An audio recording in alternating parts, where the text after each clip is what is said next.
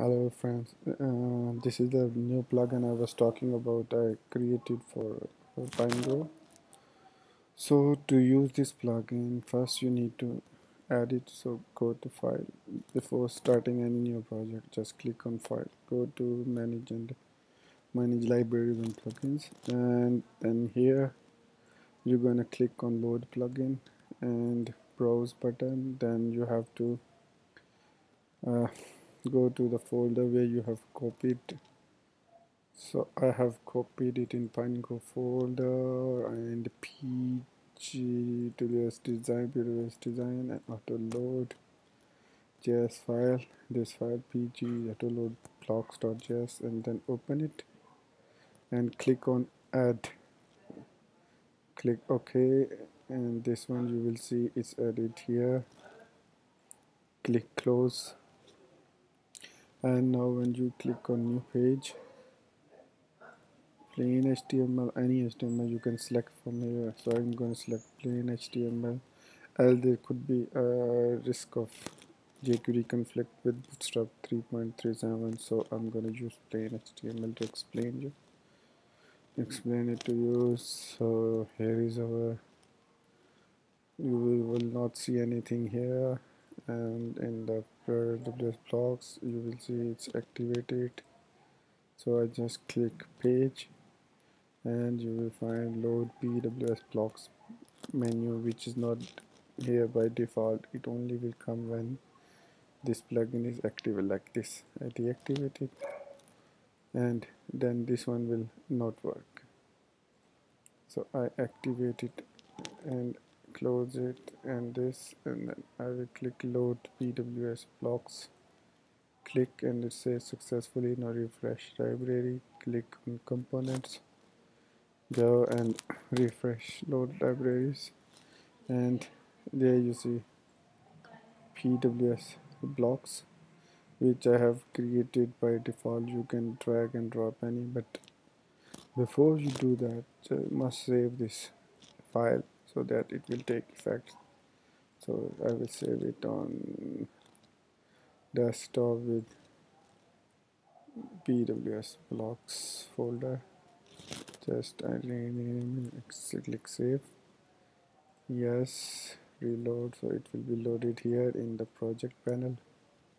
Now again you need to go once for here and click on resources, and click here, close, and refresh page. And if you see this background color, it means the plugin is properly activated and is functioning. So now go to lib section and select any element, like suppose I want to add navigation here.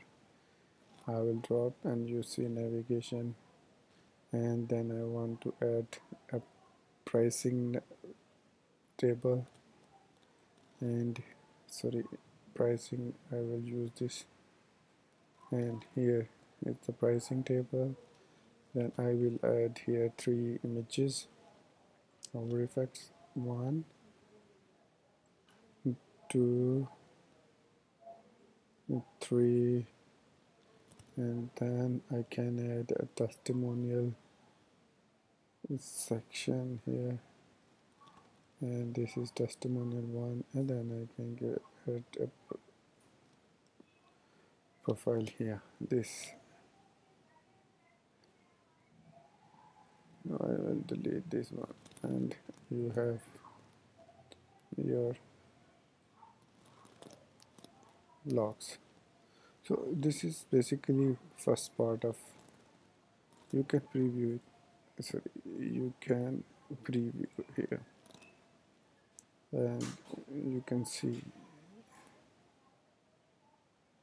it is working,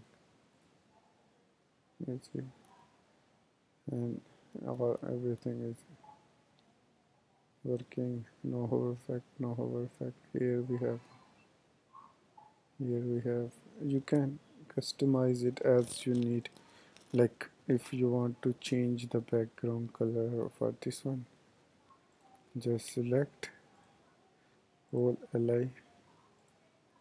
Here there is 2 LIs, basically, yeah, this one. This is complete li, or maybe you will, and then li. This is basically two. When you hover over here, it shows the other one. So just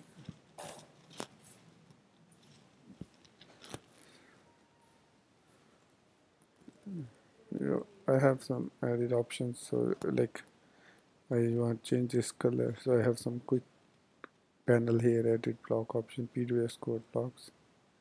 So I will change silver. So you see the color is changed to silver. So you can change here sunflower, whatever.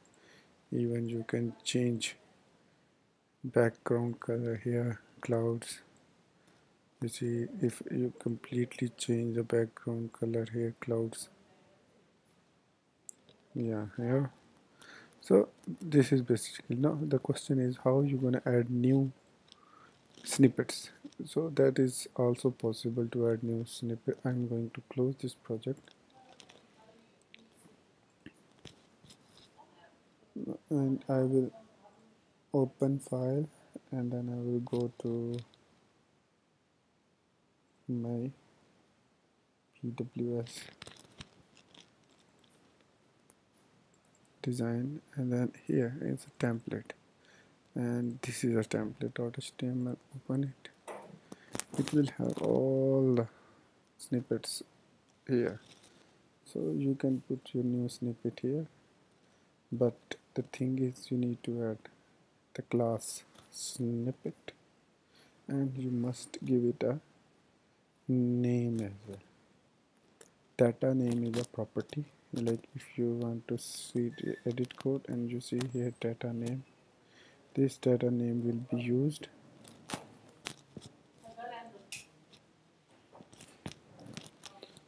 Will be used.